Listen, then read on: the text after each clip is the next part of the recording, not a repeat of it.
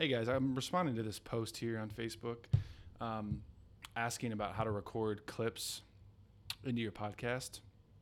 There's a really easy way to do this. Like if you have clips on QuickTime that you're just playing on your computer, or if you're going to a YouTube video and you want to record the audio from there without having to download the whole video and then convert it and everything, you want to install, there's a variety of apps that do this. Soundflower is the one that I use, and it literally is just like a virtual input-output that sits in your computer.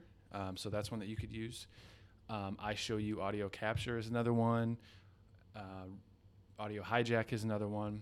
I find Soundflower is just the easiest because it just sits here and it works, and you don't really have to do much besides change the input-output. So first of all, just go to YouTube.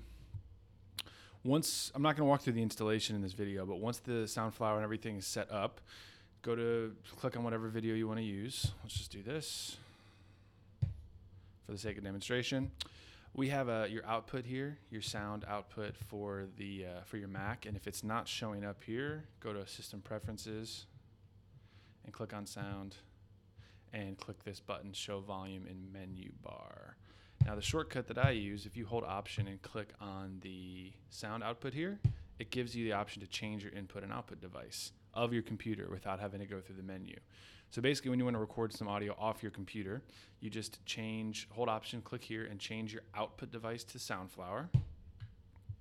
And then go into your DAW of choice. So I'll pop open Logic here.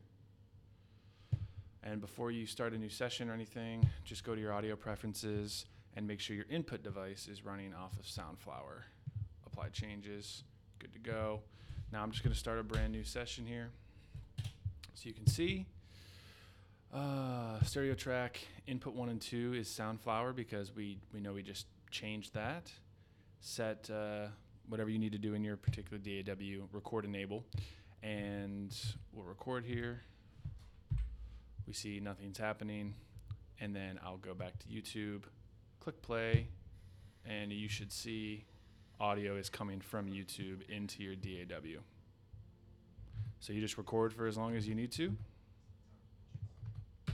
and manipulate it as you see fit, and that's really it's really all it takes. And then just remember when you're done here, if you're mixing or anything, if you need to go back to recording on your mic, change the input back, and for your computer, before you confuse yourself as to why nothing's playing, hold Option again and change your output device back to either internal speakers or your interface, which in my case is the Mo 2. So hope that helps. Thanks, guys.